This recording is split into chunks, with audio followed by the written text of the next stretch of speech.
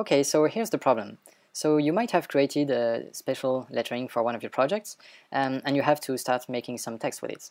So very often you will just simply select some of the different letters and copy them and drag them and start trying to make your text manually. Well, this is one way to do things. Let's try to do it differently. Now let's just load a cool new tool that's called Fontself. So Fontself Maker is a new add-on that you can now bring to Photoshop, and basically the workflow is pretty simple. You just start by selecting each of the different letters you want to bring, and then you press a button. And what Fontself is doing is taking each of these letters and actually turning them into an actual font. And as you can see, in just one click, I have here all the different letters that I created that are automatically matched to the character key, and then I can just type Hello World. And that's it. I can now just press install.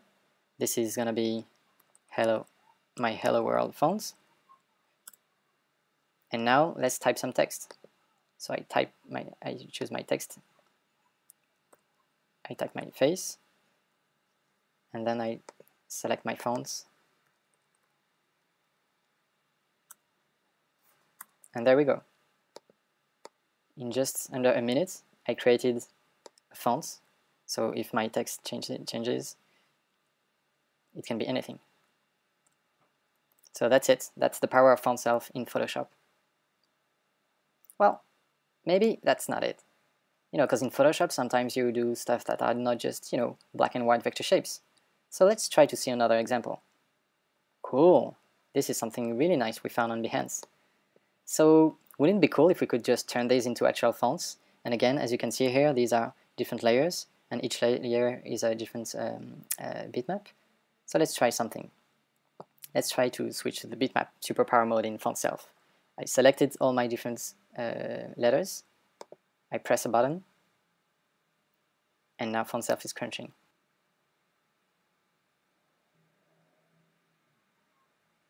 And there we go.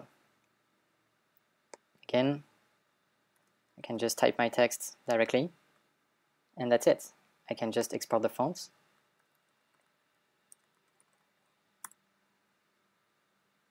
On my system file. I can just open it directly from Photoshop. I will install it.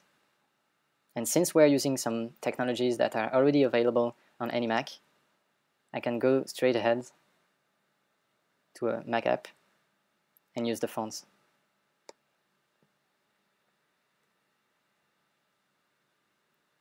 And the cool thing is that you can even mix traditional vector fonts with some unique bitmaps. So that's about it. This is Fontself for Photoshop, and it's coming in November.